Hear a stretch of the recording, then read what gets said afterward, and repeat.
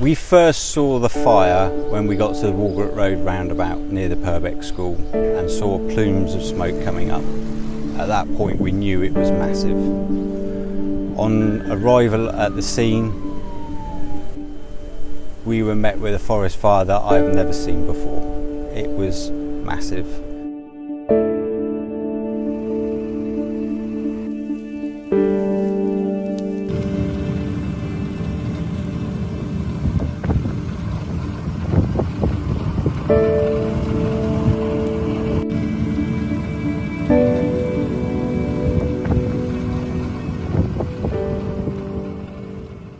The Wareham Forest fire last May was the worst one I've ever been to in 37 years.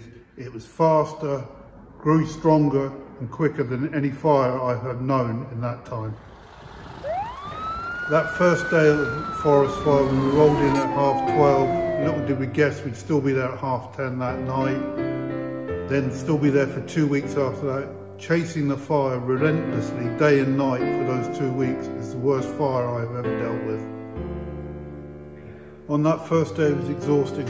Everybody on that fire went above and beyond what was expected of them on that day. I was proud to be part of the Wareham crew. When we arrived, it was one of the fiercest fires I'd ever seen. I saw a huge wall of smoke and flames.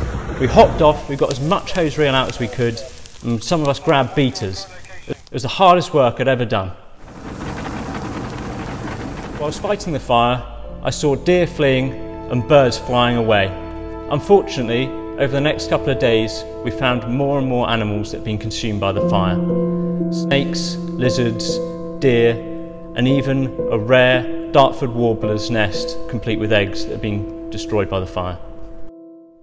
In light of this devastation and destruction, the local community came together, and we at Wareham Fire Station were amazed by how generous the local people and businesses were. They supplied us with things like sweets, cakes, drinks, and other comfort items that kept our morale up as we continued to fight the fire.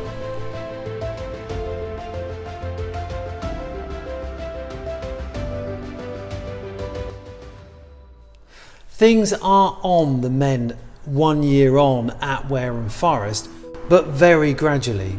Species like the woodlark, a rare heathland forest bird that loves newly created bare ground, are doing well, but the reptiles will take a lot longer, as will the overall flora and fauna. Purple moorland grass and bracken will create the illusion of a green and pleasant land. However, the more valuable habitats will take decades to resume their rightful place. So why not leave your barbecue at home and take a picnic?